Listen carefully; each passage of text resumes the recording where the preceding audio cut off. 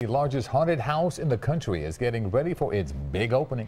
Eastern State Penitentiary in Philly hosts Terror Behind the Walls every year, and John McDevitt of our sister station KYW News Radio got a sneak peek at what everyone should expect this year. The Terror Behind the Walls zombies have awakened from their hibernation at Eastern State Penitentiary. Their friends, two giant gargoyles, are lifted into place each year on the facade of the abandoned prison, announcing to the neighborhood it's terror time. There's 6 haunted houses in one, a glow necklace, symbols to the ghouls that you give them permission to touch you, grab you, and take you away from your group. Creative director Amy Holloman takes us through a new iteration of a popular attraction, Lockdown, the Uprising, where you're greeted by a cyborg. Also new this year, for an additional fee, you and your friends can try to break the hex. They'll face challenges. They have to solve problems together, sometimes to save one another.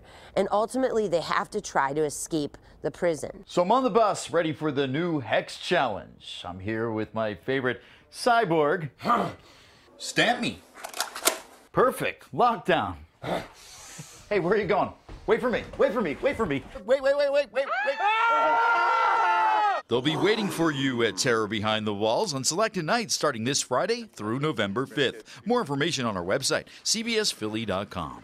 John McDevitt, KYW News Radio for CBS 3 Eyewitness News.